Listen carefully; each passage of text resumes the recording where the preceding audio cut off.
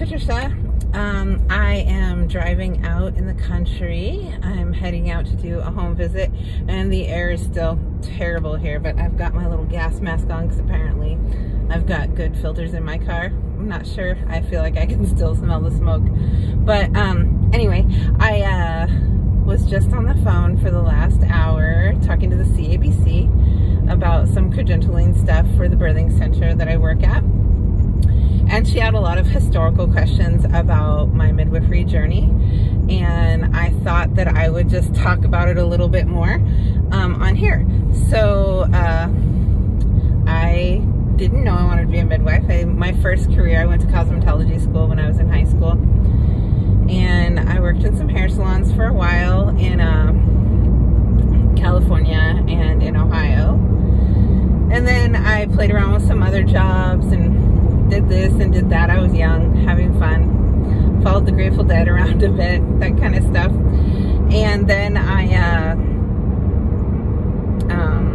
let's see what happened next. Oh, I started working in the California Conservation Corps, and I worked out in the woods, and I loved hiking. I loved working with chainsaws. I loved working in the rivers and the creeks. It was just so fun. I loved it. I loved living in the redwoods. I loved all the nature. I thought that that would actually be my forever life.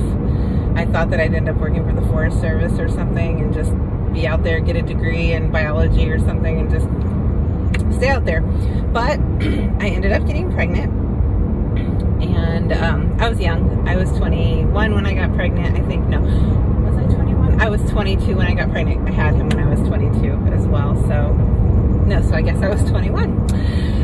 But I was young. I was really young. I just had to do a lot of like math from a long time ago because he's almost 25 now.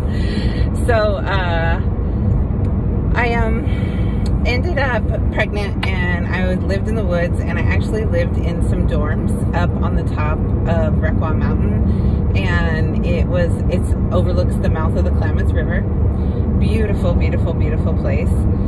And I didn't know what to do. I probably only known one person that had a baby ever before that, and they went to the hospital. And so I found an OB, and there were only 2 OBs in Crescent City at that time when I lived there. And so I went to the first one. I actually ended up going to both of them. I went to the first one, and I remember I didn't like him. He was kind of just busy and not very personable. I just didn't like him that much. But also, like, I mean, I was like a hippie. I worked in the woods. My boyfriend had dreadlocks. I wore like hippie dresses. I probably didn't smell that great. I mean, I had a lot of things. I mean, we worked in the woods. We worked outdoors. We lived outdoors a lot of the times, and that was really just like a really normal lifestyle. We were, you know, conservationists and doing amazing, cool work. But I had anemia and got a heart murmur when I was pregnant, and I remember him asking me if I was on drugs, and I was so offended. I was so shockingly offended. I'm still offended to this day about it because I didn't drink soda, I didn't drink coffee, I didn't drink tea, I didn't eat like chocolate. I like stayed away from every stimulant ever. Right? I just didn't do any of that, and I was trying so hard to be healthy. So ultimately, I ended up transferring to the other doctor in town. And by this point, the first doctor had given me the book, What to Expect When You're Expecting. And that book is not my favorite. I think a lot of people that work in the midwifery world have similar opinions to it. I mean, there's a lot of information in there, yeah, but the book scared the heck out of me. And I was like, what to expect to go wrong in my pregnancy? That's what I felt like I was reading about every chapter. And so in the Conservation Corps, I had another friend that was there. Her name was Tracy, and she was also pregnant. And she lived in a trailer down, you know, south of us, and she was gonna have her baby. 1 mile, turn right onto Northeast Ribbon Ridge Road. She was gonna have her baby in a trailer down there with a midwife, and she's like, oh, you should go to a midwife. And at that point, you know, I was young and I didn't have anybody to really talk to. We didn't have the internet. So perspective check, I mean, it existed, but not for those kinds of things, you know. So you couldn't do research on it and figure out where you wanted to have your baby or read birth stories or anything. But so she gave me spiritual midwifery, and I read spiritual midwifery, and I was just like, oh my gosh, these people are like me.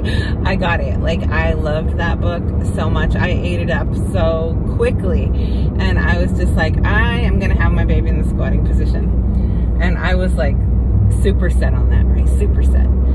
And so I transfer my care over to this other doctor. Right, onto Northeast Ribbon Ridge Road. Sorry. I go over and I tell this doctor that I want, or we have a meeting in his office. It's like my first appointment with him, and I tell him that I wanted the, like, first thing, I'm like, this is really important to me. Take a slight left turn onto Northeast North Valley Road. I told him it's really important to me that I can have my baby in the squatting position. I want to just have my baby squatting. And I remember him saying to me that, he said, I'm not a mechanic.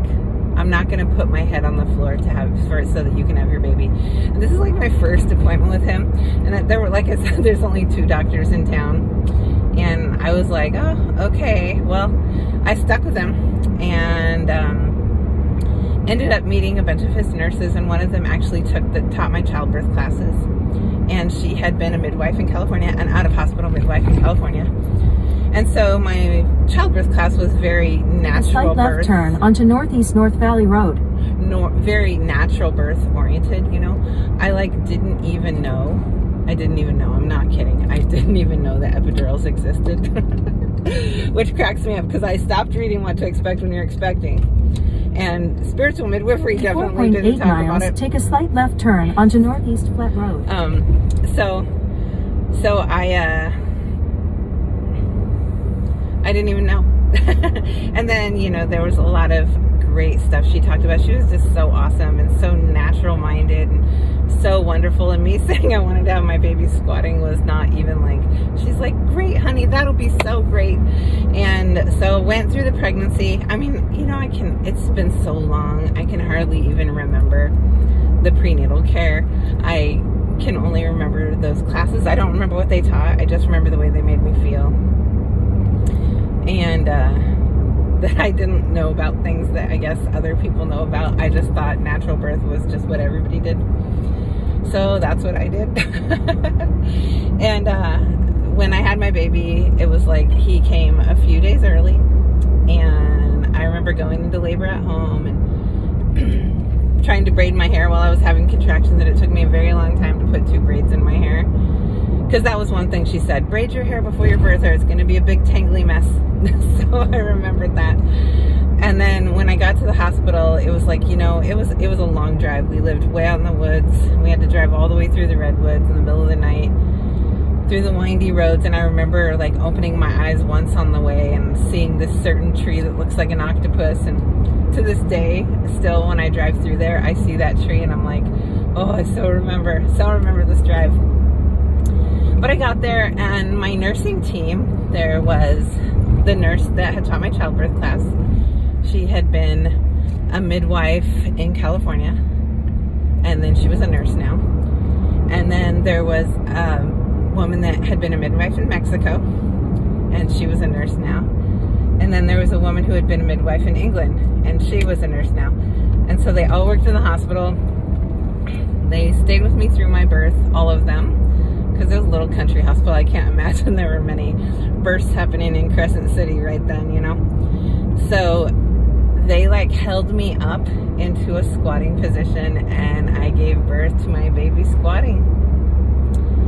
And I remember them like, they just praised me so much too. They're like, your birth is so beautiful, and this was such a beautiful experience, and oh, this is so wonderful. And you know, there was all of that. And I just remember thinking, oh my gosh, this is amazing. And I remember from that moment, I left the hospital and I was like, I want to be a midwife. I didn't want to be a nurse.